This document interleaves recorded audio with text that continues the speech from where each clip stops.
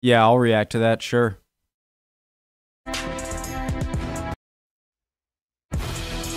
Such a balls. Guys, Pierce Brosnan will always be 007 in my heart, okay? He's what I grew up on. He was James Bond, okay? Pierce Brosnan is James Bond to me, okay? I don't know if that's it for James Bond enthusiasts who like have seen every era of James Bond and all the movies. Probably going to have a different opinion. I don't know. But yeah. Mark Felton. I didn't know. So was this based off like a real spy or I don't know. Are we just trying to see which was most likely? Let's go. Original link to the video, top of the description as always, guys. Hope you're doing well.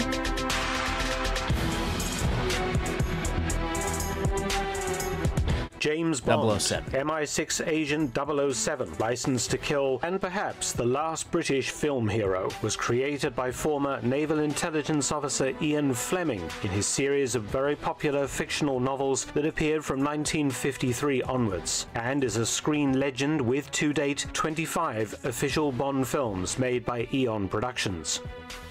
In the official films, Bond has been portrayed by 6 actors, from Sean Connery in 1962 up to Daniel Craig in 2021. The fictional Bond's background is naval. He is a commander in the Royal Naval Reserve, whilst also serving in British intelligence. Expert in skiing, unarmed combat, parachuting, martial arts like judo, and of course driving, I've often wondered about the military backgrounds of the actors that have played Bond on film. Okay. Which one comes closest to the fictional James Bond of the movies? That's James Bond, okay? That is my child, it's not like a part of my childhood. Right there, Pierce Brosnan. In fact, one actor who played Bond definitely had many of the skills of 007, and they were partly the reason why he was asked to play Britain's best secret agent. I wonder if you can guess who it was. I have a strong feeling it wasn't Pierce Brosnan or Daniel Craig. One of these guys, him. The first official Eon Productions James Bond was, of course, the legendary Sean Connery. Born in Edinburgh, Scotland in 1930 into a poor working-class family, he grew up fast and was a teenager during World War II. At the age of 16, in 1945, Connery enlisted in the Royal Navy as an ordinary seaman, completing his initial training in Portsmouth on England's south coast. At the Naval Gunnery School, his specialism... Sorry, guys. Let me just go back a bit. Fast and was a teenager during World War II. At the age of 16, in 1945, Connery enlisted in the Royal Navy as an ordinary seaman, completing his initial training in Portsmouth on England's south coast. At the Naval Gunnery School, his specialism being as an anti-aircraft gunner. Promoted to able seaman, he went to sea aboard the aircraft carrier HMS Formidable. At 18, Connery started bodybuilding in the Navy, but at 19 was discharged as medically unfit due to a duodenal ulcer, becoming a lorry driver, a lifeguard, a labourer, and an artist model and competitive bodybuilder and footballer before entering acting in late 1951. He first portrayed James Bond in Dr. No in 1962 and appeared 7 times as 007. Including the non-Eon Productions film Never Say Never Again in 1983. Yeah, what is it with all the strange, I mean, I love them, I don't really question them, but it's like, Die Another Day, and Never Say Never, all of these kind of titles, did it just, you know, stick, I guess? Knighted by the Queen in 2000, Sir Sean Connery died in 2020, aged 90. The Bond I grew up with in the 1970s and 80s was, of course, Roger Moore. The son of a London policeman, Moore was born in 1927. Like Connery, Moore was too young to serve in World War II, but at the tail end of the war, he was hired as a film extra and went on to study at the Royal Academy of Dramatic Art in London. Like all young men of the time, he was called up for national service, an obligatory 18 months of military service for all men between the ages of 17 and 21. Being reasonably well educated and sounding like an officer, the army made him one. He was trained and commissioned as a second lieutenant on the 21st of September 1946, joining the Royal Army Service Corps, the branch of the army. Wait, what? 21st of September, him one. He was trained, reasonably well educated and sounding like an officer. The army. I would spend all my day trying to sound exactly like an officer if I mean, obviously you're intelligent and he made him. Sorry, it's less insane the more I think about it. One. He was trained. I'm thinking he was just in a private and it was like, "How do you do?" And they're just like, "All right, officer." I'm so dumb. I'm so sorry. Sorry. Trained and commissioned as a second lieutenant on the 21st of September 1946, joining the Royal Army Service Corps, the branch of the army responsible for land transportation, administration of barracks, supplies and so on. A sort of Q branch, if you like. One of the leftovers of World War II was Combined Services Entertainment, basically actors and other entertainers in uniform who put on shows for the troops stationed all over the world. And Moore wrangled an attachment to them. He was promoted eventually to captain and given command of a small depot in Hamburg in the British occupation zone of Germany, where he looked after army entertainers that were passing through the city. Once demobilized in 1947, Moore returned to theatrical work, then TV, and worked as a model, particularly in men's knitwear, earning his famous nickname the Big Knit, before going over to the US and becoming a TV actor there. When Sean Connery announced that he would stop playing Bond in 1966, Moore was interested in the role, but was largely unavailable due to filming commitments for his popular TV series The Saint. Moore was eventually cast in 1972, following Connery's last Eon Bond film Diamonds Are Forever in 1971. Moore first appeared. I'm not going. Oh, wow. Attractive. Sorry. What was I gonna say? Yeah, you see what I mean with the titles? There's just something about all of them. This one, I guess, less so. Octopussy? What the hell is that? It sounds so like hentai or something. Diamonds Are Forever in 1971. Moore first appeared as 007 in 1973's Live and Let Die and would play the character 7 times, the last being A View to a Kill in 1985. 7 movies? Incidentally, the first Bond film I saw at the cinema at the age of 11. Moore was knighted in 2003 and died in 2017, aged 89. The producers of the Bond films wanted an Irish actor who was very famous at the time in the US to step into Moore's shoes as Bond, but Pierce Brosnan was contractually obligated to his TV series Remington Steele. Instead, Timothy Dalton was approached in 1986 Holy, he should play Superman. He should have played Superman. to take over as 007. He's got the thing, the chin dimple. Dalton had been considered for the role of Bond to take over as 007.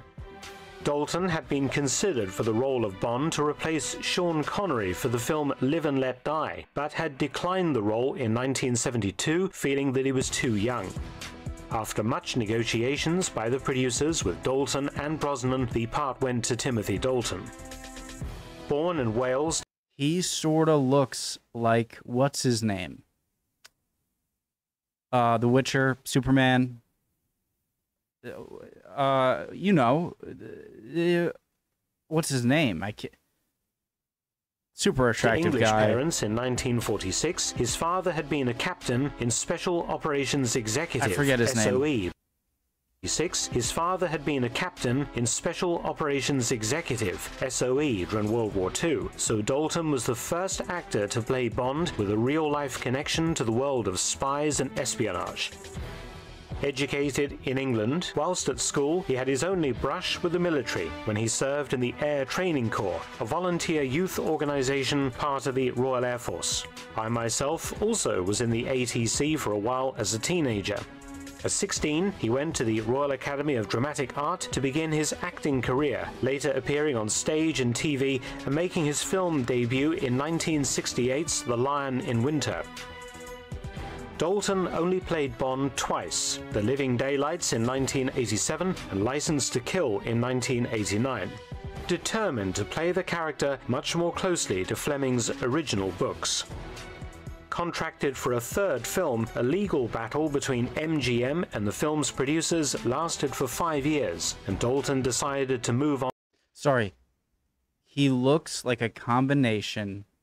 Who's that guy who plays in that show, the old-timey, like business, like 50s business show? What's his name? What's the name of the show? I can't even remember. I can't remember anything right now. My brain isn't working yet. Books.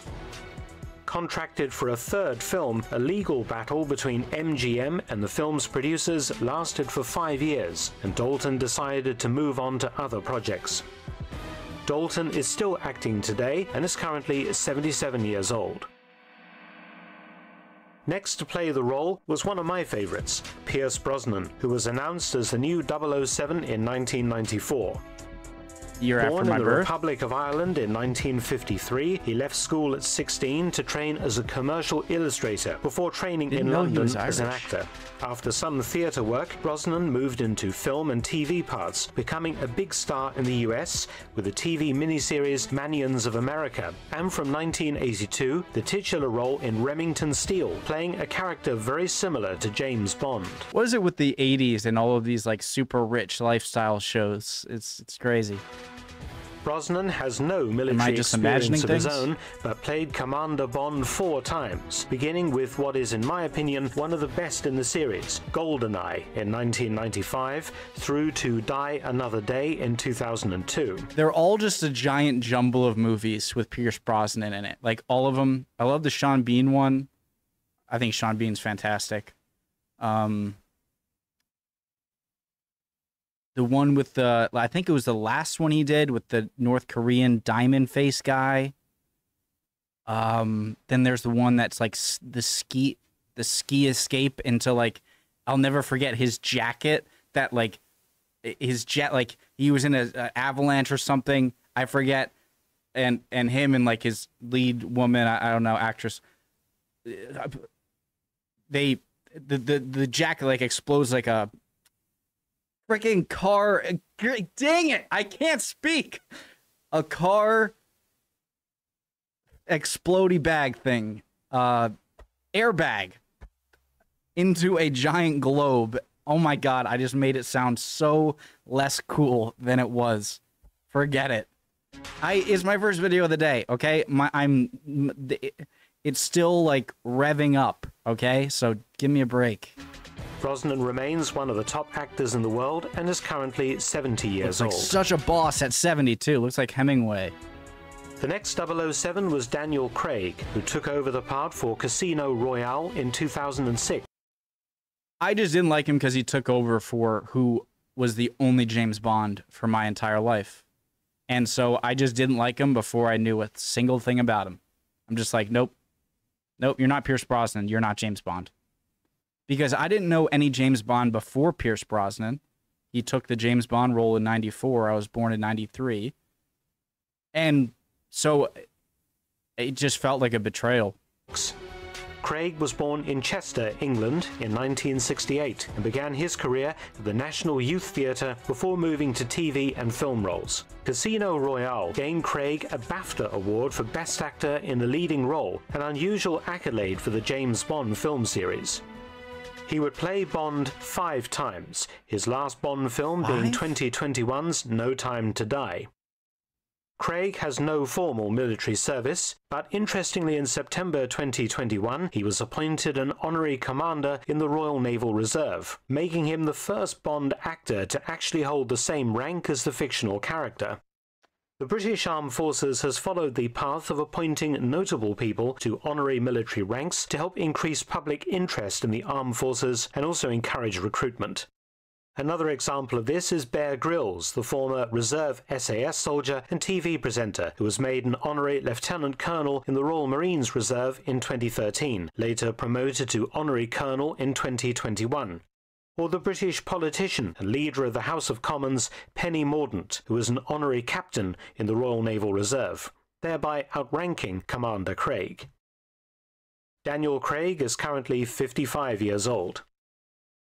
Now, those of you who are paying attention will notice that I seem to have made a mistake concerning the list of James Bond actors. I've left one out. That's because the missing man is, I believe, the closest to the fictional Bond of all 6 actors who have played him in the official movies.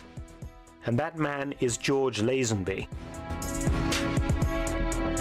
Born in 1939 in Goulburn, New South Wales, Australia, Lazenby turned up in London in 1963, becoming a used car salesman in Finchley and then a male model, and by 1966 was voted top male model of the year. He got the part of Bond purely by chance, meeting Bond producer Albert R. Broccoli in a barber shop. Broccoli invited him to a screen test as Sean Connery was leaving the role. During the audition, during a mock fight scene, Lazenby punched a professional wrestler, the scout coordinator, for real, impressing Broccoli with his ability to display aggression. He wasn't an actor, but he oozed the hint of danger and sexual appeal that the role required. That's so cool. It's like, I don't know. Bam! You're hired. That's crazy. Not that it but he went also exactly brought something like that. to the role, authentic danger. Why? Because Lazenby was a former Special Forces soldier. I don't know if it's because I'm being told this stuff now about him and how highly Mark Felton sees him and has the most accurate, but he does look a little more scary in the eyes. Because Lazenby was a former Special Forces soldier. He had enlisted in the That's a cool gun. What gun is that? Australian Army and served in their special forces, reaching the rank of sergeant. He was also a black belt in both judo and Shotokan-ryu karate, and an unarmed combat expert, as well as being an expert skier. Broccoli signed Lazenby up for 7 films, the first being on Her Majesty's Secret Service in 1969. But though reasonably popular as Bond, his agent talked him out of further Bond movies in favour of the then fashionable hippie films of the era. And after a Connery return for a film, was succeeded by Roger Moore. But of all the men who have played 007, George Lazenby was probably the most authentic, who most closely resembled the look and skills of Ian Fleming's fictional creation. Today, Lazenby is 84 years old. What a boss. What a boss. Thanks for watching. Please subscribe and share, and also visit my audiobook channel, War Stories with Mark Felton. You can also help to support both of my channels at PayPal and Patreon. Details in the description box below. I've listened to one of his longer stories, like 3 hours long, on Japanese war crimes in during World War II and in the 30s before, I guess, World War II started. Super good. He's just such a great person for presenting history. And he's one of the people who I actually like I've seen on TV before as like some of those people that like they go to and interview during some history thing. It was probably during something World War II related. I don't know. He knows a lot about a lot of history. Great video. I didn't preemptive like it. Love you all. Hope you're all doing well. Which, in your opinion, is your favorite Bond? Since I guess it's pretty obvious who is most like the real 007, the guy in the end. I am having like speech, like I can't put words together this video. Sorry, guys. Hope you're all doing well. Hopefully I'll see you guys next video. Bye, guys.